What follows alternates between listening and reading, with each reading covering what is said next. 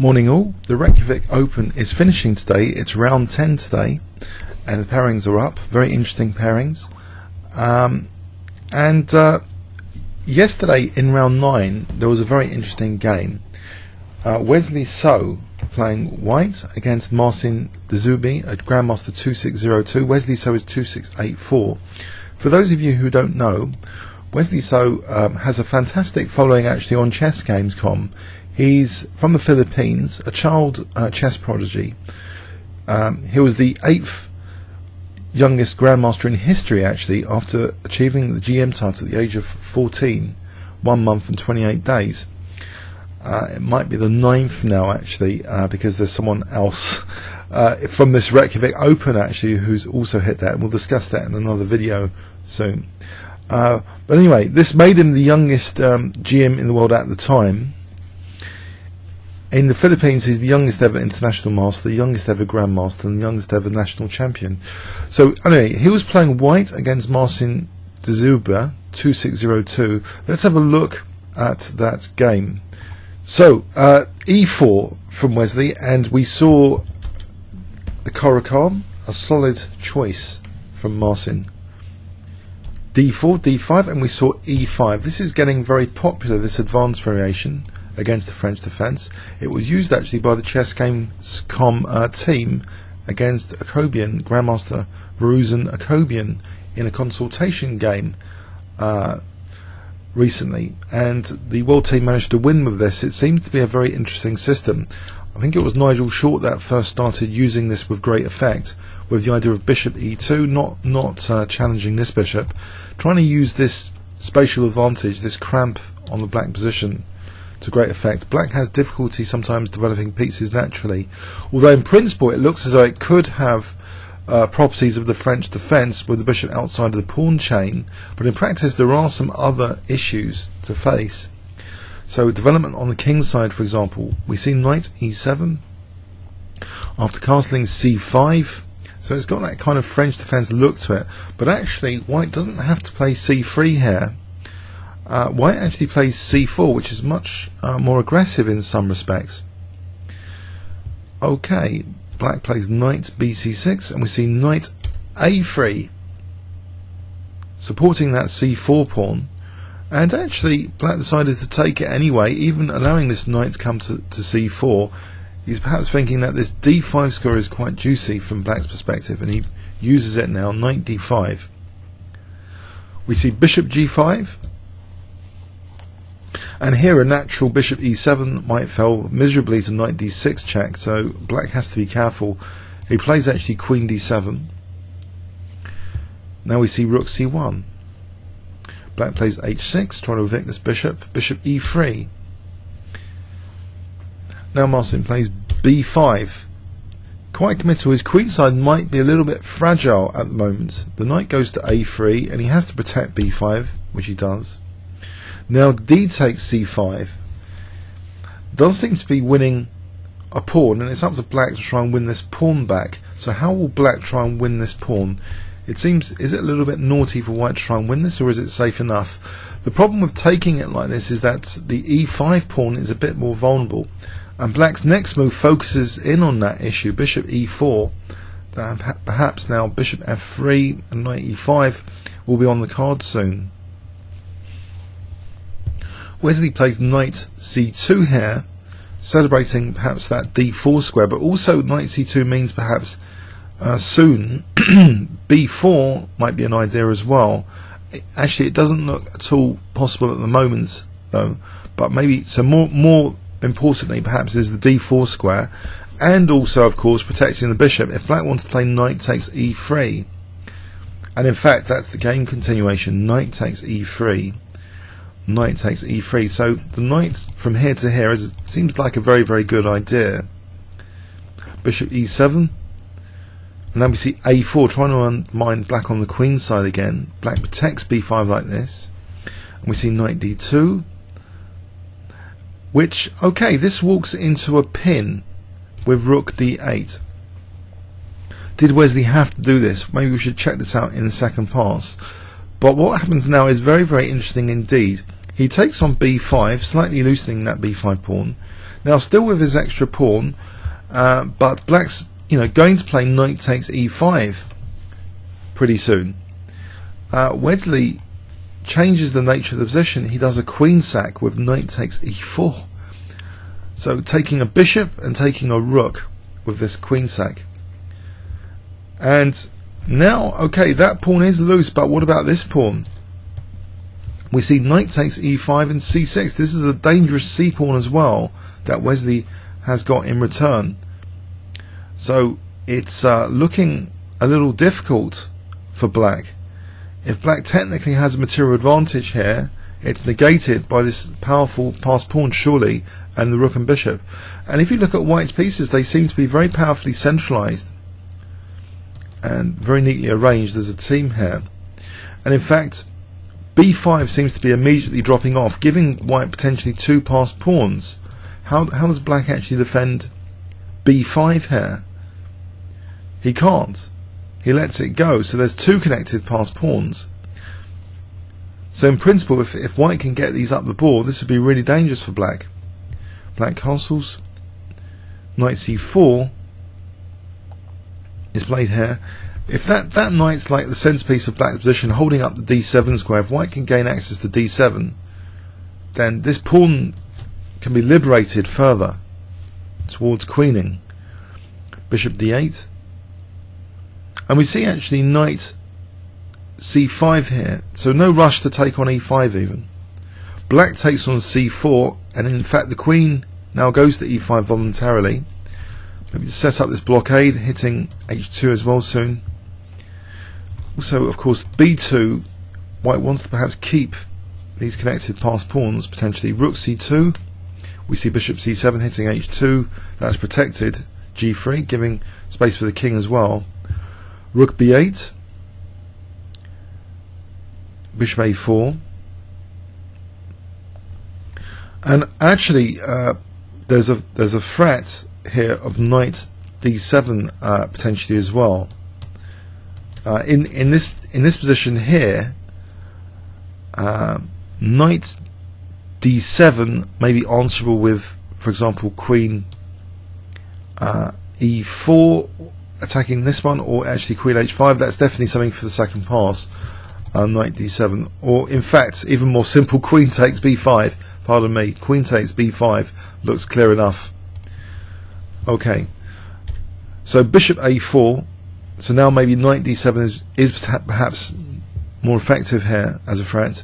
Rook a8, but the bishop's protected on a4, so white just plays b4, and these passed pawns look quite dangerous. But the dark square blockade, is that holding up for black? Queen f5, rook dc1, protecting that rook again. Black was threatening perhaps rook takes a4 and queen c2 there. It had to be protected, but it's behind this pawn which wants to be liberated. h5, and this looks quite dangerous to install a pawn here, but in the meantime, can this pawn be liberated? Bishop b5 does seem to support not only defense of the king, but also that a6 square for say knight a6. Bishop b6, eyeing f2, potentially bishop f1, h4. Now knight d7. This blockade is getting very tricky now. If bishop c7, then the pawns surely roll forward with b5 protected by the bishop, and then b6 protected by the knight. It's starting to look really dangerous for black, even though he's got the queen. This queen sack seems to be working out well. Now c7 is a menace. Rook c8 blockading. Rook d2, and now this is getting really critical for black. We see hg, not bothering installing a pawn on h3. Bishop covers g2. Queen g5. And now a very, very nice forcing sequence here from Wesley. He plays rook takes d4, allowing queen takes c1. And now guess what? If I give you 10 seconds here, what would you play as white in this position?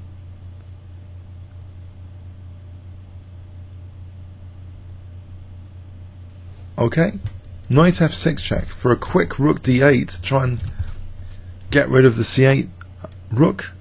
So king f8 is played, and it still of course allows this rook d8 check, and after king e7, can you spot what white plays here? If I give you 10 seconds starting from now.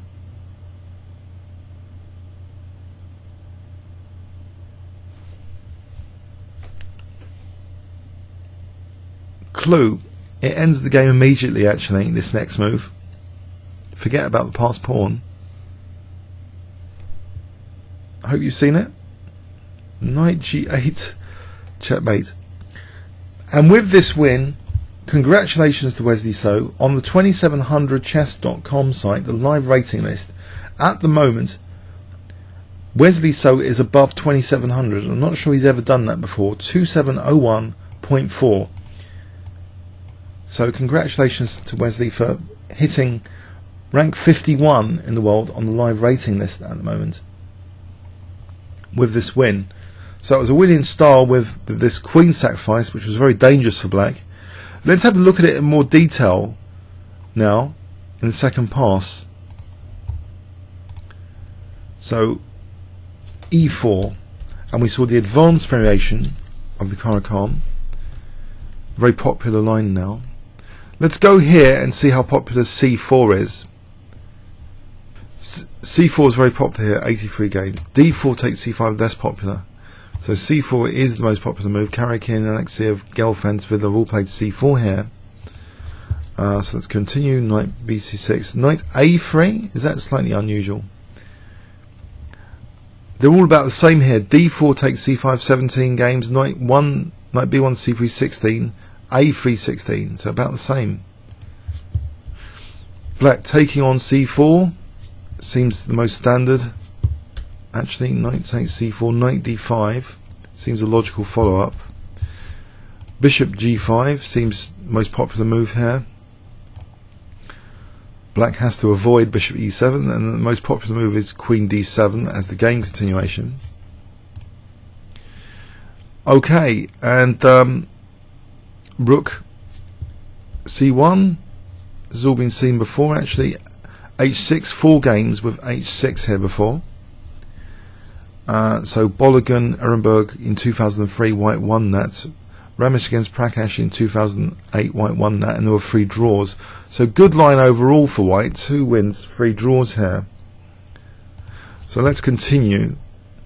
Bishop e3. Okay. Again, this even though the engine doesn't like it, this has got good results. It's still the 5 stem games. Yeah, actually 4, I think one's a duplicate. Shapovalov game. So we see b5, like going back to a3, a6, and there's 2 stem games, Ramesh against Prakash and Shapovalov against Bologun, which was a draw. The Ramesh game 2-4-7-3 against Prakash. Some low rated players, 2-4-7-3 versus 2-3-4-1, was a win for White in this line. So d takes c4, and in that game there's rook ad8 or bishop e7 actually as the 2 stem game choices. So I think we've gone onto a new road now with bishop e4. So White has a slight edge here. He plays knight c2. Okay, and how can Black easily get back his pawn? That's the question. So let's say Black did take on f3. I don't think this kind of works somehow. Bishop takes d5. Queen takes. Knight b4 is unpleasant, I think, for Black. That's fairly unpleasant. Even though Black's got his 3, 4, 5, 6. 3, 4, 5. Black's definitely got his pawn back, but it's unpleasant. A lot of pressure. So Black doesn't want to do that. He plays bishop e7. And we see a4, queen b7. So White's got a slight edge. This idea, where else could the queen have moved without doing a queen sack here? Let's for example say queen b3 was played. Then apparently it's about equal, this kind of thing. e5 is a bit of a target. It's a bit of a nothing game maybe after that. Not as interesting at all as the game continuation. So this game continuation, very committal, the way it was played. So taking, and now this move, which the engine does like a little bit. Knight takes e4 at this depth. Knight takes e4, giving up the queen. So bishop and rook is obtained, as well as dangerous c pawn. Black must do something surely about the d6 square being supported by both pawns, or not. I don't know. Black here, the engine is recommending actually castling and allowing an entrance into d6. So apparently this is just about a slight advantage for white, but maybe playable for black. So b4, queen a3. If that was taken, I guess it's starting to be dangerous for the c pawn. c6 might not be as strong as knight takes b5 though.